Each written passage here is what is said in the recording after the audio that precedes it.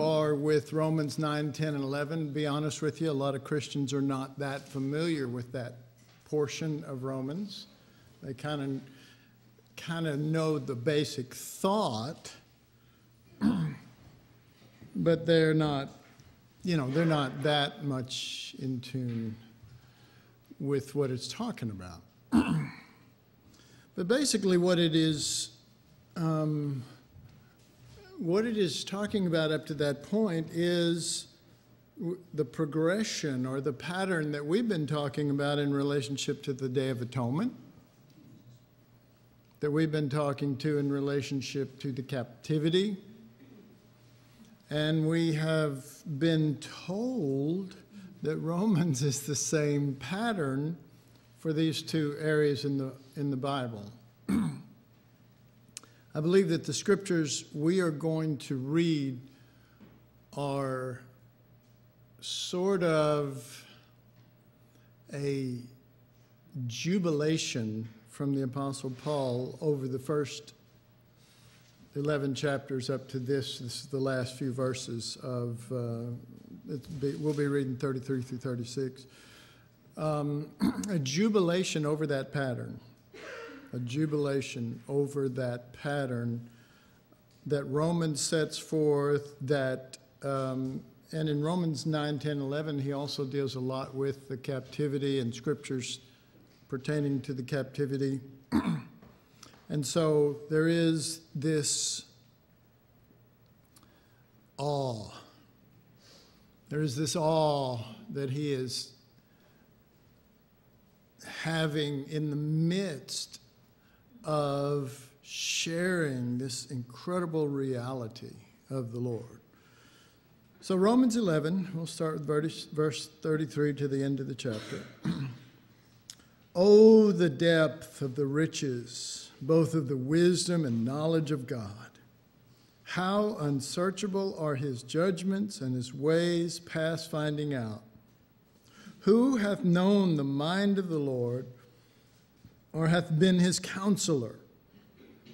Or who hath first given to him, and it shall be recompensed unto him again?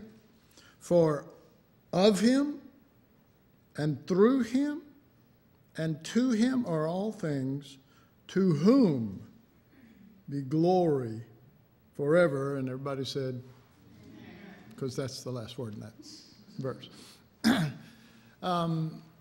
This is, and maybe we're not quite ready to jubilate the way Paul is here I mean, he's writing these things. He's writing this to the church at Rome. He's writing these things, and all of a sudden, it is so powerful to him and so glorious to him that he just goes off. I mean, I can see somebody writing and then go, oh man, praise God. But he goes, he's writing and then he goes, oh, the riches of the glory of the, and he just goes ahead and writes it down because it's just so powerful to him. And he's talking about the depth of riches and how unsearchable his ways are. They're past finding out based on this, for who hath known the mind of the Lord? See, he's not saying this stuff's so hidden that God will never show it to you. He's not saying, oh, how high or how deep or whatever this is, and therefore, most of us will never get it. He refers this to the mind of Christ. Okay. Now, I'm sure you know this. There are not a whole lot of scriptures that really talk about the mind of Christ. There are several, but they're not a whole lot. So to draw from that, you're going to have to consider some of the others, such as Philippians 2:5. Let this mind be in you,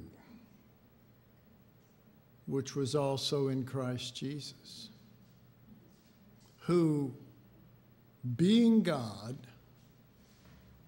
didn't think that it was necessary to fight for his rights as God. But he gave it up, became as a man became a servant, and as a servant became as a criminal that was crucified. For what reason? For others. And when we say that, we don't just mean do stuff for others. We don't just mean like there's a Christian concept that we all should embrace. We should do stuff for others. It's about the mind of Christ being in you. Amen. Do you see that? This is more than rules and commandments. The commandments are over with on that front in the sense that now that the old covenant was written on tables of stone. The new covenant's written on our heart. But see, we go, yeah, he wrote stuff on my well, no, it is this reality of Christ in you, the hope of glory. It is this reality of his mind being in you. And folks, there's almost no worth, and here I go, so people get upset. There's almost no worth in Christ being in you if his mind isn't in you, because then he's just sitting in a little room. Hopefully you got a little table and a light so he can, something in there, because he's not doing much. You see what I'm saying? I mean, he's not doing much. You're doing all the living, and it's not very pretty. And he's just kind of sitting in there waiting for us to go, hey, Jesus, I need help, when finally something goes bad. Jesus, I need help. The bad thing is we don't even look to Jesus in us. When we say, Jesus, I need help, we look up. But the hope of glory is Christ in you. And it is his life, and it is his nature, and it is his spirit, and it is who he is, not just what he does. Oh, Jesus makes me more loving towards people. No, he doesn't. God is love, and you're not. Okay? And if you don't believe me, just try loving somebody you don't like and see how that goes. I mean, it'll go good for a while until they look at you funny or do something that you don't like or just come into the room. Why is everybody looking at me? Oh, yeah, because I'm teaching. So he's referring this incredible thing that's overpowering to him and overwhelming and incredibly awe-inspiring, all of it coming from the mind of Christ. And he's saying, after sharing all this stuff, all the way from chapter 1 through 9, 10, and 11, who has really understood, who's really known his mind of selfless giving and of not, all right. God's way of being selfless is not our way. You say, but if it's sacrificial, it's okay. No, if it's Christ living in you, if it's his spirit, if it's his nature, but I said his selflessness is not ours. Let's give an example. Okay, Jesus sitting on a throne in heaven, and he looks down at the earth and he goes, oh, the sin and all these poor people and the pain and the agony. And so I'm gonna sprinkle, really happy stuff to them, but not every moment, because as we know, nobody's got it every moment. So I'm going to do it randomly from time to time so you don't get totally discouraged. Or let's put ourselves in a situation where we drive into the ghetto in our limo, the chauffeur opens the door for us, and we pass out $20 bills to the poor people. And maybe that guy goes back to church and tells everybody, and they go, oh, how selfless. Okay. That's our kind of selflessness. One that really doesn't cost us. Why do you think Jesus was so impressed with the widow giving the widow's mite? He went, she's not giving out of her abundance. She's actually losing, because this is all she's got. She had given all her substance. Jesus was impressed with that. Was she the only one putting money in the offering that day? See, we say any offering's a good offering. No, it's not. You say, brother, aren't you a pastor? Shouldn't you be encouraging people just to throw money in the... No, Jesus didn't. Jesus only commented on her and sort of gave the impression that everyone else that seemed to be giving was giving out of abundance, because that was their term, selflessness. I have plenty, so I'm going to give. And that's what makes me selfless. But Jesus had plenty, came down, as I said, from that scripture, let this mind be in you, which was also in Christ Jesus, who didn't think sitting on a throne and functioning gloriously as God was something to be grasped after. That's the original Greek in those scriptures. He didn't think those things were something to be grasped after, but let him go, came down, became as a man, and as a man, see, I love the way that verse is, and as a man, am I talking too fast? I forgot to translate it. And as a man.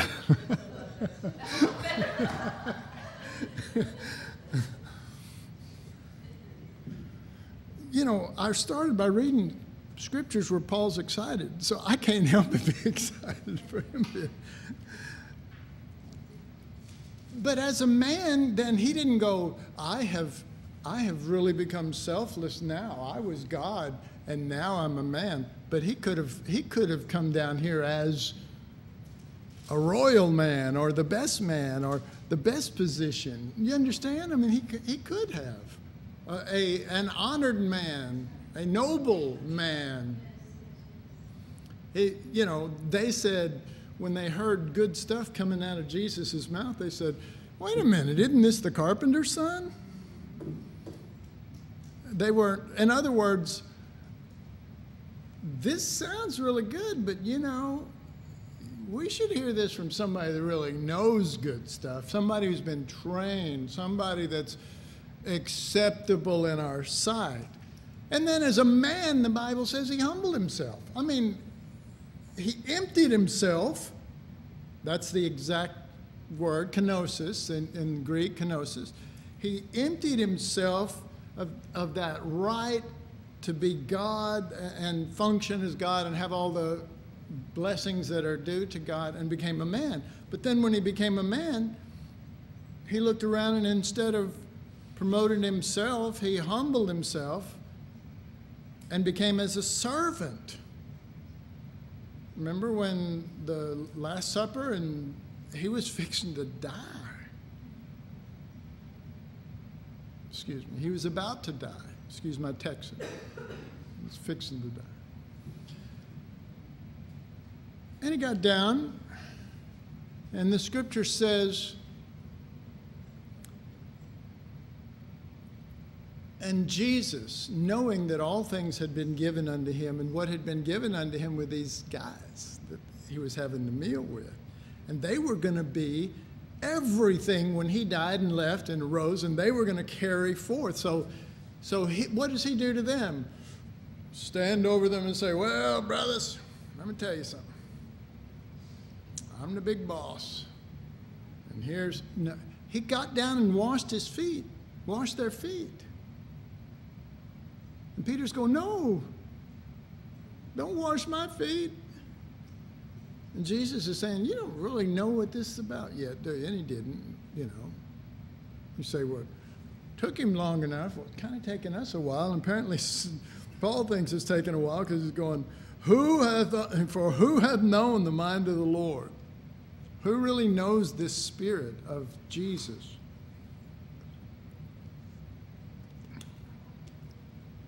I just returned from Houston, and a brother asked me, and it reminded me of something somebody said to me when we first started a long time ago. He said, "What would you do if somebody gave you a Lamborghini?" I said, "I'd sell it and use the money to spread the gospel of Christ around the world." And he laughed and he said, "Yeah, I can't see you pulling up going, rum, rum, yeah, I'm cool now."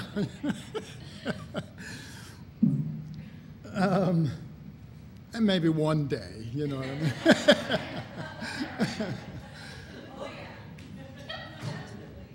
Or a week, you know what I mean? But yeah, I couldn't afford the gas for a week. Just run, or something. Okay, that's my money. You know? I couldn't keep up the insurance on it, but anyway, Jesus, and then he becomes a man, and he humbles himself and becomes a servant, and then he becomes obedient. He empties himself. God becomes man. He humbles himself. God-man becomes servant. He becomes obedient unto death. Empty, humble, and then obedience unto death. Not just obedience. Not just obedience. Obedient unto death. The scriptures are very clear on that point.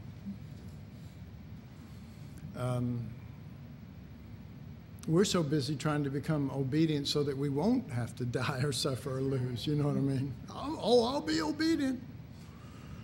All right, but and I didn't know I was going to take this long in these verses, but maybe this is the Holy Spirit saving me from.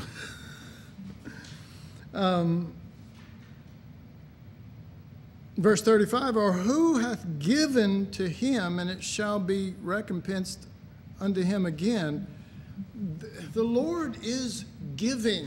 He's about not receiving, but giving. He said, "I came not to be ministered unto, but to minister and to give my life a ransom." And so, who hath given to him? And, you know, it's not going to come back to them already. This is the way the Lord is. You can give to some people, and you'll never hear nothing back.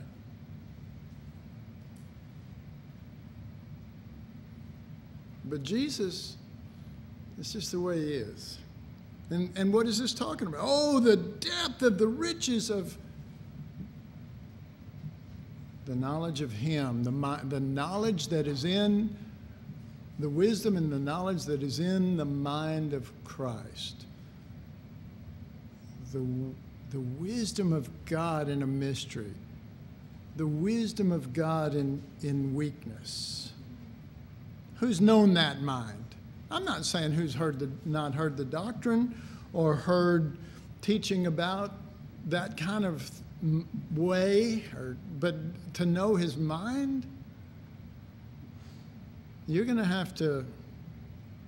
I mean, I know it's more than that, but I see Jesus at that Last Supper, and they're all 12 sitting there, and John leans over. He leans over.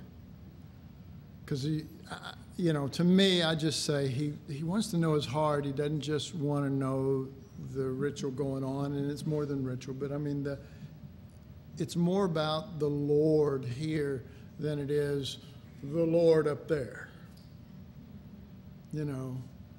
It's a pursuit of the Lord in a different way than just, religiously, trying to grab a hold of whatever, you know what I mean? And I'm going to get this, and boy, I'm going to be deep. You're going to be something, but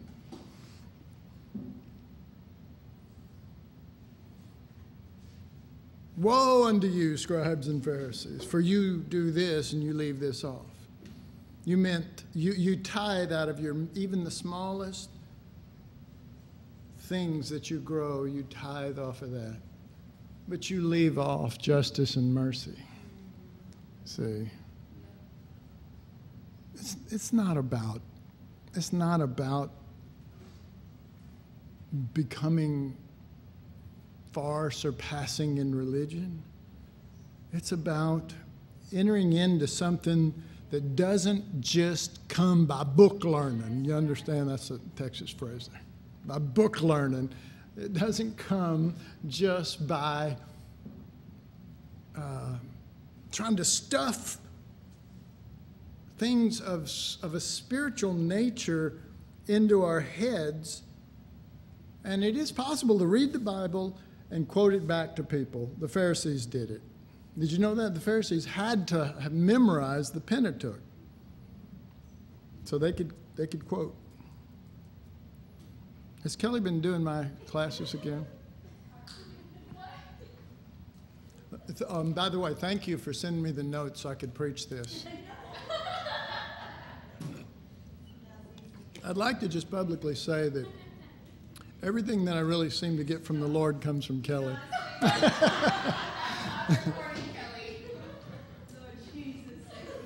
She is my mentor.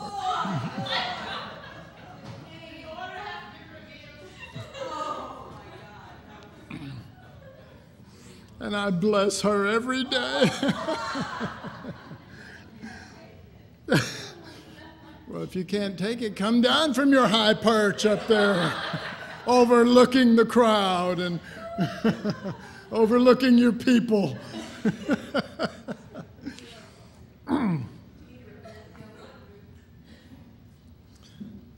All right, so, who's really known? There's a question mark after that.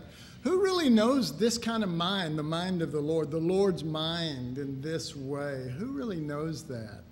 That's what he's saying. He's going, you should hear the things that he's just said in chapter 11. They are eternal. We think it's a book about being good to the Jews. Yeah, that's what we get out of it. Yeah, we should be kind to animals and the Jews, you know what I mean? Something, well, I'm not putting them in the same, what am I saying? I'm Jewish. But to really see, not, I don't know what we're thinking. We're thinking, I'm going to read the Bible and one day, bam, I'm going to know stuff. Really? Really is that? One day, bam, and I know stuff. Yeah, it doesn't work that well, does it? Whereas if you're, and I'm just using that picture that we were using, whereas with that leaning spirit, there is that draw, I don't know.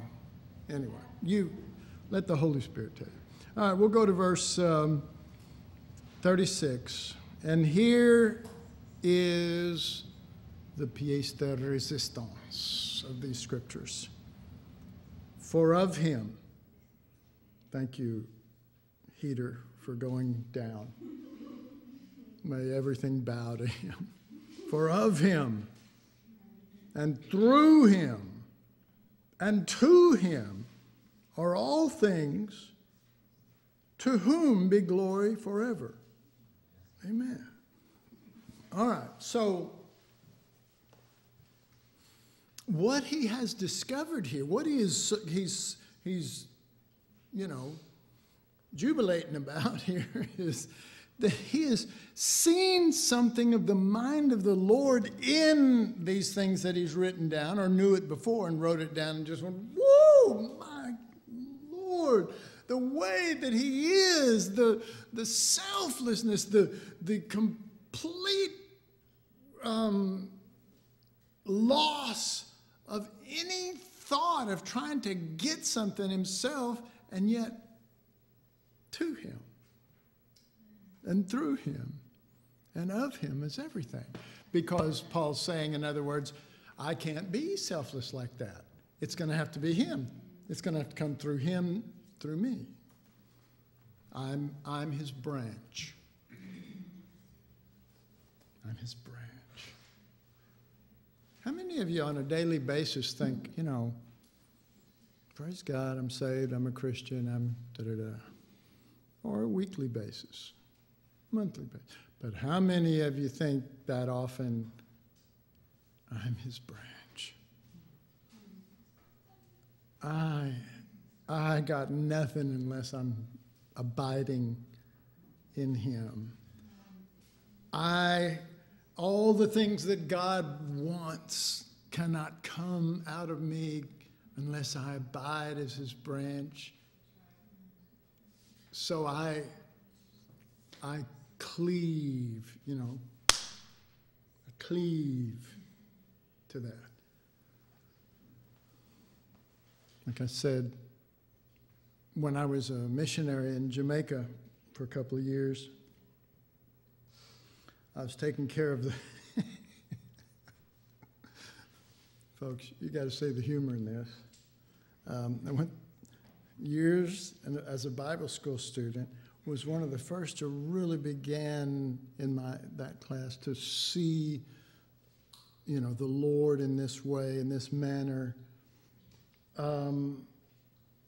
Was my sophomore year, the students voted me as the president of the student council above juniors and seniors, not because of me, but certainly they recognized that I was seeing something of the Lord. And so I graduate, and the leadership comes to me and says, Randy, we'd like for you to become a missionary in the mission field in Jamaica, and not in one of the big cities, but in what's called the bush or the jungle. And so my story begins now. One of my responsibilities while being in this very out-of-the-way place was to take care of the goats and the pigs.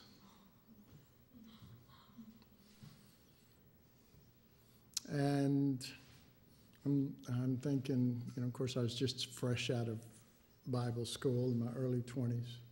I'm thinking, Lord, couldn't you have come up with a little better scenario than this?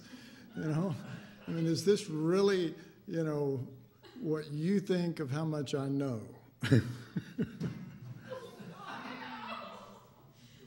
And he said yes. And he was right.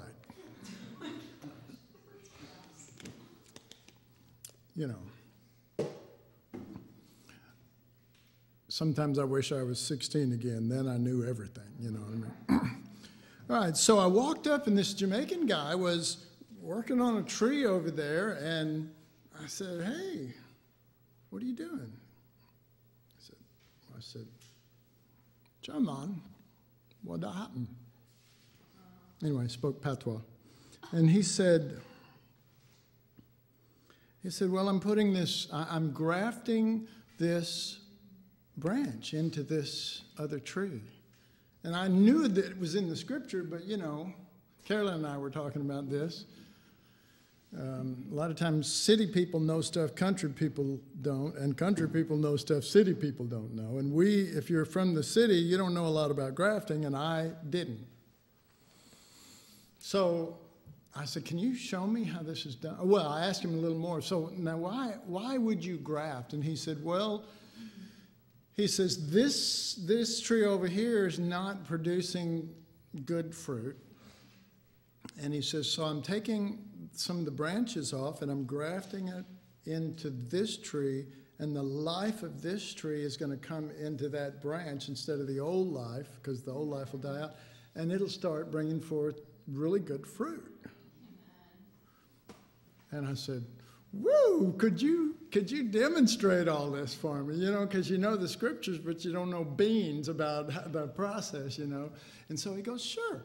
So he goes over and he cuts out a branch. All right. He cuts you out of the old. He doesn't just go, please come follow me, branch, and it jumps off and goes, okay, He cuts you out by the cross. And so the Jamaican brought it over to the tree that he was going to put it into. And you know what he did next? He cut a cross into that tree with his knife, past the bark and everything, And then he pulled it back, and he took the branch, and he stuck it in there, and he worked it in there, and he got it in there real good. And then he pulled out kind of some cellophane stuff, like saran wrap or something like that, not the metal kind, but the clear stuff. And he wrapped it really good to hold it so that it would abide. And I said, "Is that it?" You know, because he goes, "No, Mom." I said, "What's left?" He says, "Branch has to attach to the tree, Mom. The branch has to attach to the tree, Mom." So really, everything you've done so far doesn't mean anything? Not unless it attached to the tree, Mom. So what do we do now? We wait, Mom. We wait. And we see if this branch catch. So I said, "When are you going to come back to check on it?" And he said, "Thursday, 2 weeks from now." I said, "Can I show up? See if everything, see how you do this and stuff." It was exciting for me. He goes, "Yes, Mom." Okay. So I wait, and 2 weeks later, he goes, "Okay, we check it, Mom." So he looks in, he kind of pulls back the wound. Remember the cross that he put into the tree. He kind of pulls it back a little bit to see if it's really attaching to the wound. To the wound. And he says, "Look, Mom, it's catching." And I said, "Thank you, Jesus."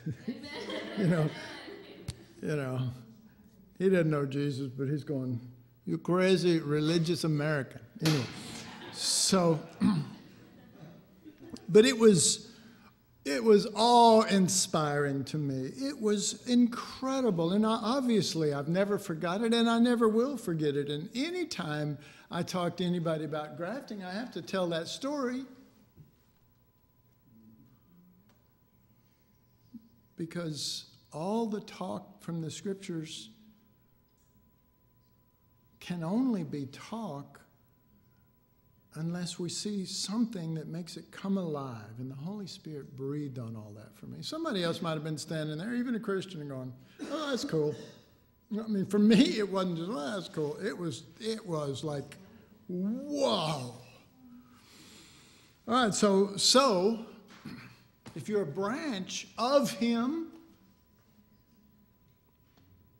and to him, what the fruit that's going to be coming out of you as a branch grafted in, it's not going to be to you. Yes. Well, I've heard that story before, and I was thinking that I was remembering that there was a crosscut in a tree and also a crosscut in a branch. And I don't know that I'm remembering it correctly, but the way you just told it is the wound is the cross is only in the source, the new life. Yeah, it was only in the tree that the wound was cut. So that was significant to me this time in the telling of that story, because the branch is grafted into the wound on the tree. It's not a cross that the branch Right. goes through or bears. Well, interestingly enough, the branch was cut, but it was cut off. Right. And it wasn't cut off with a cross in the sense of like the wound was.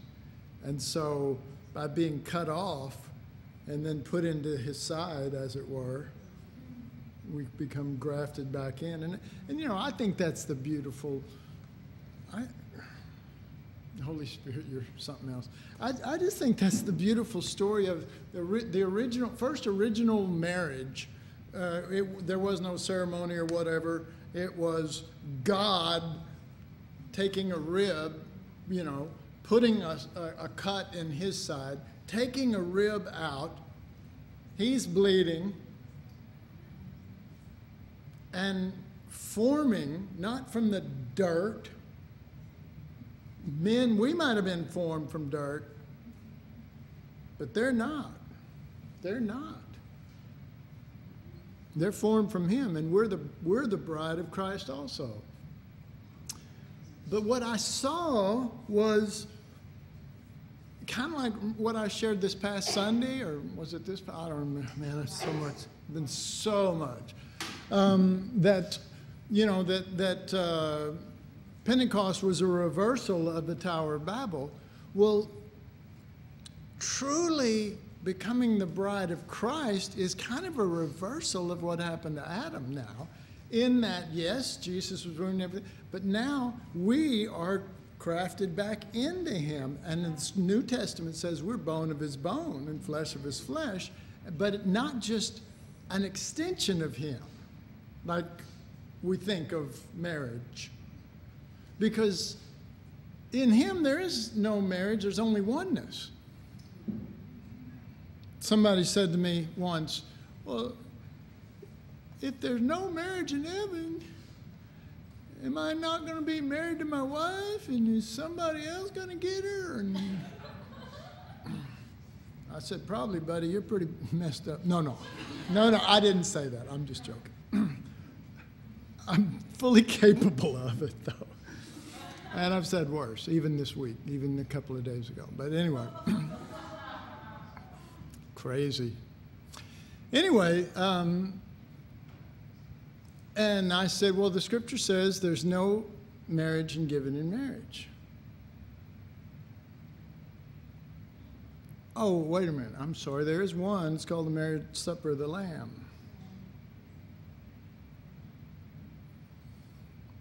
And it's based on oneness.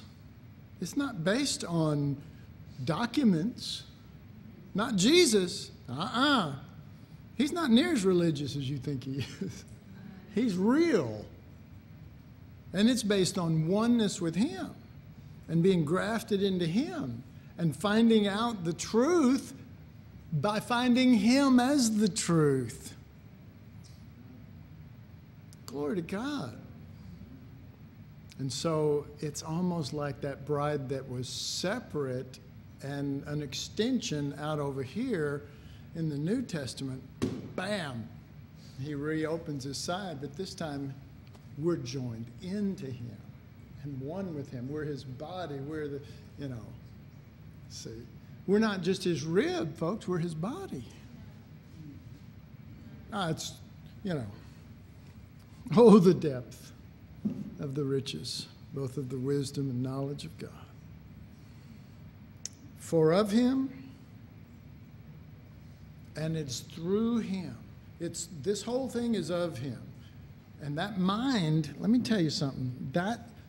Of him doesn't mean anything unless you understand that it comes from that mind. It's not us coming up with religious things that we're trying to do for God. It is that which is of him, of his mind and heart, reaching through his body, us, reaching through and using the branch again, and the fruit finally starts coming, real fruit, not us, what I call difference between Christmas tree fruit and apple tree fruit. Christmas tree sparkles and tinsel and glistens, but it's dead. The tree is dead. And we go, oh, it's so lovely. It's dead. Don't you love my Christmas tree? It's dead. It looks alive. It can't bear any fruit, so you got to dress it up.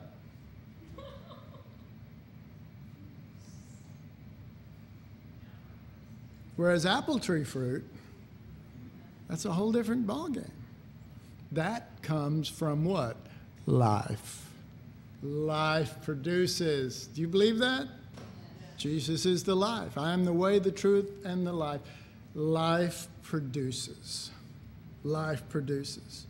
For of him and through him, and it all comes back to him. It all does. And especially when it comes to the Godhead. Because if Jesus is the vine and we're the branches, the Father is the husbandman. So it's all coming back that way, and he's coming, and he's blessing, and he's watering, and he's taking care of the vine. And the vine says, what do you want from me? And he says, I want fruit. And he says, and he goes, you will have fruit through me.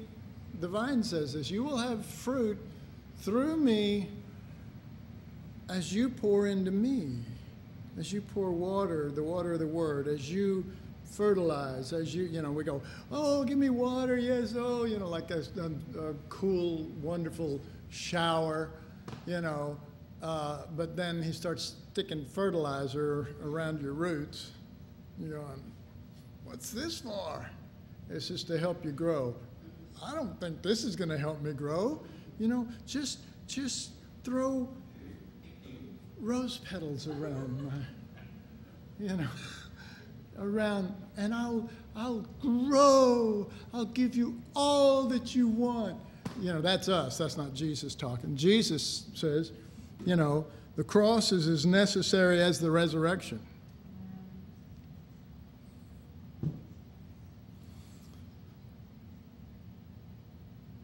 And so that difference between Christmas tree fruit and apple tree fruit, we can see it, we can hear the concepts.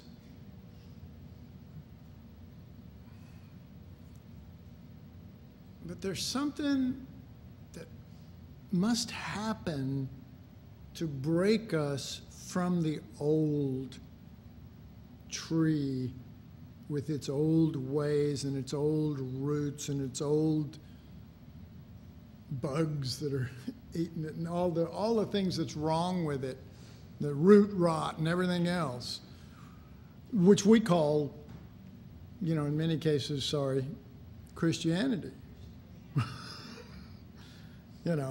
Not that that's the true, there is a true, but the true truth of Christianity is Christ in us and us in Christ. So it's hard to, it is hard to cut us out of the old, at least in our understanding. Even if he does that, cuts us out, and we've already been grafted in, we're in Christ, we're born again, we're joined, we're one, still that old thing remains our mentality, and we still produce sour fruit. Not everybody, not all the time.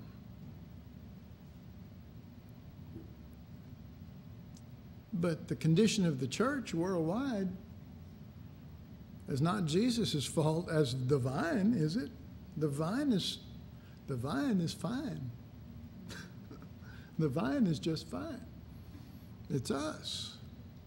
And the branches are just fine if Christ becomes more to us than just the Savior from, we look at that tree over there, the one we were grafted out of, and, the farmer, after he takes some branches out and grafts it into the good tree so that it'll bring forth good tree, goes and cuts it down and then starts a big fire. And that's the way they do it in Jamaica. They just have a big fire and they throw everything in there and burns up. And they got a regular place that they burn everything.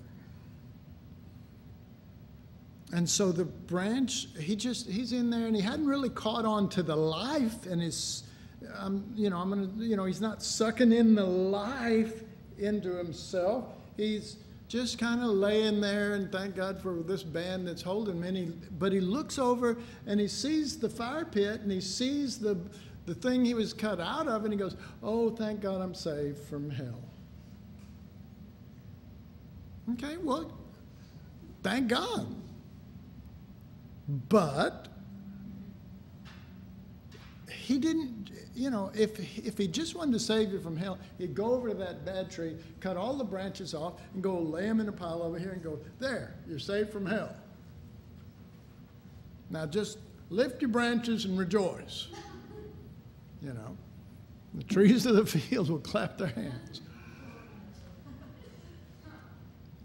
But we're grafted in. Do you not see I'm sure you do. But Do I not see this? We're grafted in so that he might bring forth fruit in us. I was thinking today, I was just walking along and I thought, let the Spirit have his way. Love, joy, peace, gentleness, meekness, faith, long suffering. Usually if we say let the Spirit have his way, we don't even think of those things. But that's the fruit of the Spirit. It's not our fruit. So, isn't that in the Bible? Yes. And wouldn't the Spirit be more pleased to please Jesus than to please us? And wouldn't he be more pleased to go ahead and please us with Jesus? Forming that we might be conformed to the image of Christ. That's what the scriptures say. It doesn't say that we might be conformed to the Christian religion.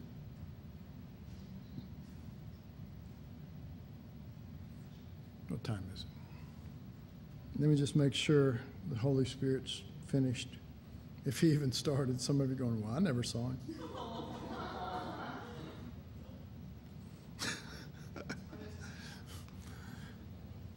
For of him and through him and to him are all things, to whom be glory forever. So be it. Amen. Why don't we just do a quick prayer and then we'll take a break. Father, thank you for the Spirit of God who feeds us Christ, who sees to it that our growth is not just learning Christian truths, but we grow up into him, into Jesus, in all things, who is the head. Thank you that the Holy Spirit never gets off track. His heart is never swayed, even though we pull him into so many things, his heart is never swayed, and he waits and he waits and he waits for us to open to him in the ways that he feels is his mission down here. So, Holy Spirit, we say we're sorry and we want you to reveal Christ in us. We want Christ crucified, that reality as our mind.